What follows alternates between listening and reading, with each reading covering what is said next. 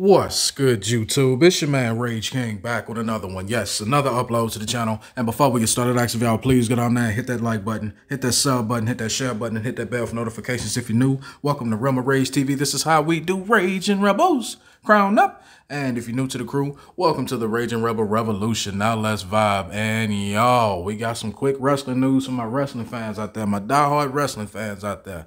The formerly known IICONICS. I've always liked that. I don't know why. Don't fucking judge me. The IICONICS, now known as the Inspiration with two eyes, former WWE superstars Billy Kay and Peyton Royce signed with Impact Wrestling. Now let's speak on it. Now y'all know what time it is. It's time for story time with Rage King, baby. So we got an article. We're going to read the article. We're going to react to it because that's just what we do. All right. So let's get into it. The Inspiration are headed for Impact Wrestling, Impact with two eyes. Cassie Lee and Jessica McKay, or Jessie McKay, formerly known as Peyton Royce and Billy Kay as the IICONICS in WWE, were announced for Impact's Bound for Glory pay-per-view Saturday night. Now, for those that are not familiar with Impact Wrestling, have not seen Impact Wrestling, or know Impact Wrestling's schedule, Bound for Glory for Impact is what All Out or All In is for AEW. It's what WrestleMania is for WWE. It's the biggest pay-per-view of the year. That's when they put on the best matches they possibly can, all in one night. It's the biggest night on the calendar.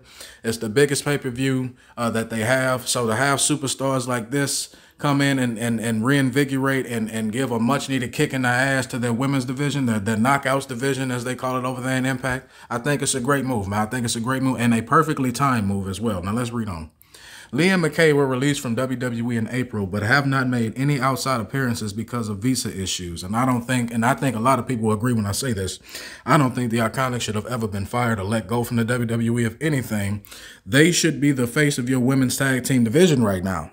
But you know, one man's trash is another man's treasure, though I'm not calling Billy Kay or I'm not calling Cassie Lee and McKay trash by any means of the imagination. That's just how WWE treated. They treated them like they treated them like they weren't a good tag team. They treated them like they weren't talented at all. They treated them like they just had no value. And that probably was the stupidest idea or the stupidest mindset I could have ever seen from a wrestling promoter. But it's the reason why I don't work for a wrestling business, at least not yet. Wink, wink.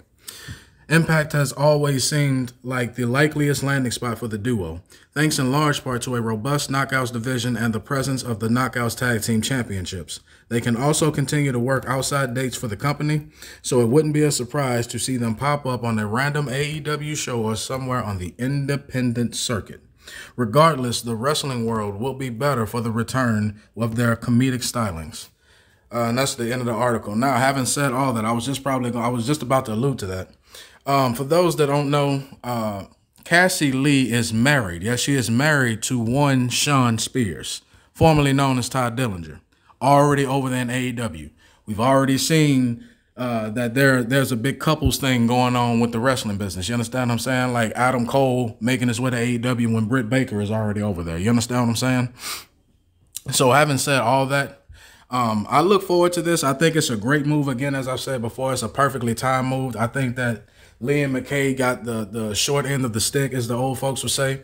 They really got screwed over, in my opinion. They really were victims of a bad situation more than there was them not being talented. Again, I will forever ask this question. I don't know how the hell Eva Marie can get a job in WWE, but yet Billy Kay and Peyton Royce, formerly known as Billy Kay and Peyton Royce, couldn't keep their jobs, though they were probably some of the most entertaining women on the roster. They're entertainment. They're funny. You understand what I'm saying? Like when you say not only that, not just that, not only are they entertaining, but you know, I'm not even gonna lie. You know, I'm a man. You know, I'm a straight man.